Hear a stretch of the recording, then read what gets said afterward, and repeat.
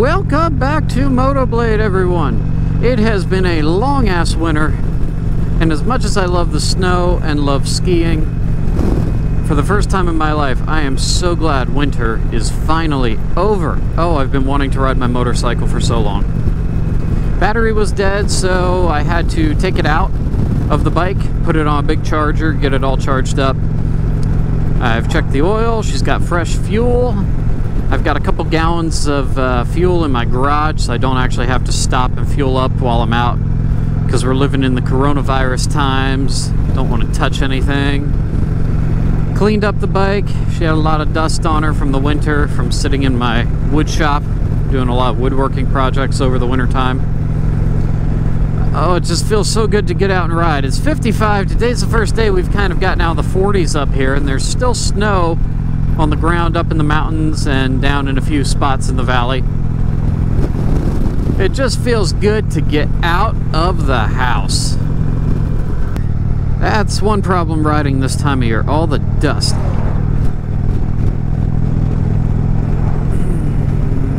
These freaking morons don't know how to keep it on the road. As long as you stay inside the white line, it's fine. You get over that white line, all that dust and dirt, that's when they kick it up. Like no one knows how to drive down the middle of the road anymore. Oh, I gotta hang over the edge. So I ended up putting the bike away this past winter a lot earlier than I expected, because we had a lot of snow back in November. So I didn't get to ride at all from November to beginning of April. What's today? April 4th, 5th? Something like that. So that's a very, very long time to go without riding my motorcycle. I guess I should tell you guys what I'm thinking about as far as motorcycles are concerned, because most of my channel has been built off of checking out new bikes and reviewing stuff for you guys, which is a little bit difficult to do at the moment because dealerships are not letting us come do test rides. You know, everybody's freaked out about the coronavirus, and understandably so. But that kind of limits a lot of the video reviews I can do for you guys. Oh, that wind's cold. But I have had a few ideas about what I'm going to do to this bike. If I end up keeping this motorcycle, I'm going to put the trunk on the back and maybe even the front leg fairings, turn it into a real touring machine. But you guys notice I said if I keep this bike. And it is not that I don't love my Chieftain Dark Horse, okay? I absolutely love this girl. But I've had my sights on something, and I'm thinking about maybe going with the Indian Challenger. If I can ever, you know, get some seat time on one. I would love to try out that Indian Challenger with that new engine, the updated ride command, the bigger stereo system up front. It's 100 more watts in the front. A little more storage capacity in that big fixed front fairing. It's Indian shot at the Harley Road Glide, and I do like the Harley Road Glide. That's probably one of my favorite Harleys I've ever ridden. But I've never really liked the look of the Harley Road Glide. I don't know, Harleys just don't do anything for me. But the Indian Challenger is something else. I've been watching a lot of reviews, a lot of test ride videos, and I'm pretty psyched about the Indian Challenger. I'm talking to my guys down in Tennessee, actually, where I got my Chieftain and where I got my Chief before that. Crockett Power Sports in Chattanooga. I'm talking with them and seeing what we might be able to do, because I can't really leave the state and drive down there right now. You know, we're under a stay-at-home order, but thankfully you can go the long way if you want to go to the grocery. So that's what we're basically doing today, is going out for an essential purpose. We're just taking way too long to get there.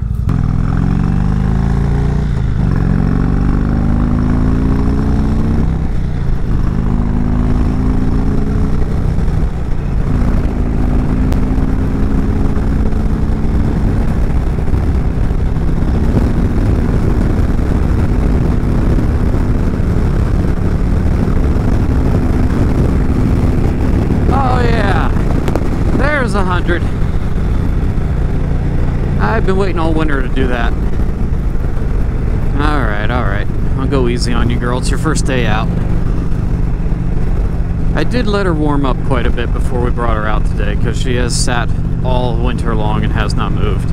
I did a little pre-ride maintenance check, you know, got the tires back up to where they should be. Actually, over the winter time, considering it got down to like 20 degrees in the garage over the winter, I thought I would have a lot more tire leakage, perhaps.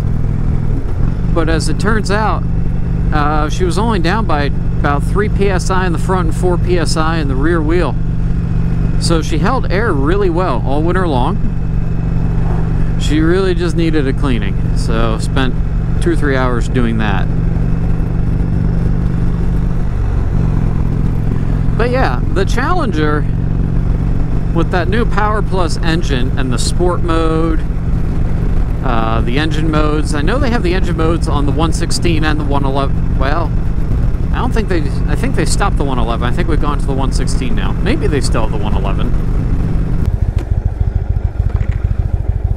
Just a quick stop here. I'm putting on my leather gloves, the little sheepskin inside, because those summer riding gloves are just too lightweight for today. It is still just too cold for the summer gloves yet. Oh, there we go.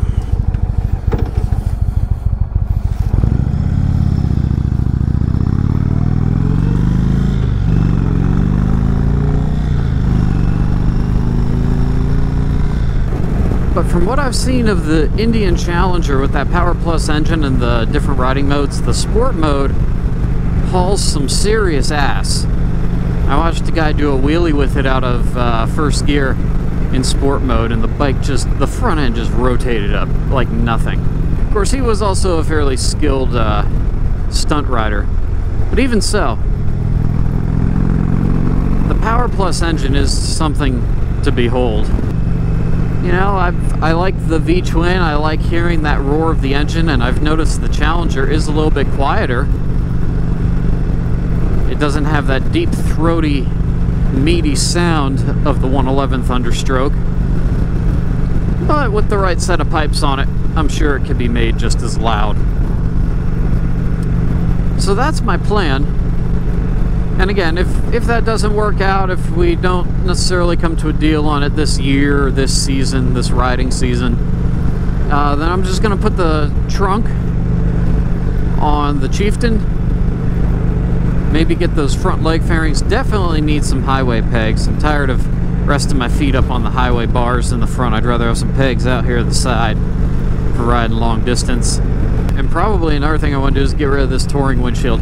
I like the touring windshield for the protection it provides, but it looks like I don't know, it looks like the hat the freaking Pope wears or something. It's just got a weird shape to it. And when I ordered it, I thought I was ordering the windshield that was from the Roadmaster series, and it wasn't. So I want to get the kind of squared off profile windshield they have on the Indian Roadmasters, and then I think I'll have this bike pretty much set up the way I want for long haul travel. So this will be my fourth season riding motorcycles. So if you guys came to my channel because you watched my motorcycle videos, I'm glad you've been along with me for these past 3 years and going into my 4th year here on YouTube. If you came to my channel because you watched my flying videos, which just started this past year when I got my pilot's license, I hope you enjoy the motorcycle videos as well. And my plan was right now to be doing IFR training. I'm working towards my commercial license, but the airport has shut down our flight school. My flight instructor, even though he's a private instructor, he is not doing any flight lessons right now. And that's good. I mean, we're supposed to be social distancing, and 2 people in close proximity in the cockpit of an airplane, not the best idea at the moment. But I was hoping to have all these flying videos up for you guys over the past month or so. From the beginning of March until now, I had a whole list of aircraft videos planned for you guys. And they will happen, they've been put on the back burner. It feels like everything's been put on the back burner.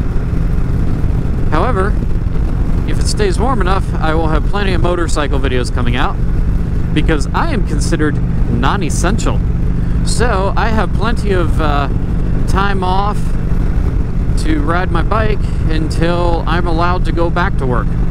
No one planned for this to happen, and I understand that, but I am seriously enjoying the time off at home right now with my family.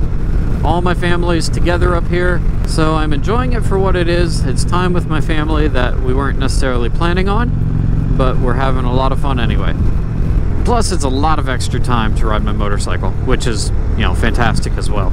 So I hope you guys enjoyed this video. Thank you for sticking with me all winter, even though the videos were slim pickings there. Just got shut down with all this mess in the world. Didn't get as much stuff filmed as I had planned, but it's how it goes sometimes. But I will have plenty more videos coming at you now that the weather's warmer. If you guys like this video, hit that thumbs up button and subscribe to the channel. It's the big red button down there on the screen. Hit the bell icon next to it. That'll give you guys notifications when there are new videos to watch right here on MotoBlade. If you guys haven't checked out my t-shirt inventory and my MotoBlade merch, I will throw a link to it up on the screen where you guys can go find it. Proceeds from that go right back into funding the channel, basically putting gas in the bike so I can bring you guys more videos. So until next time, everyone, you know what to do. Be careful out there. Ride safe, ride on. I will catch all of you later. Deuces.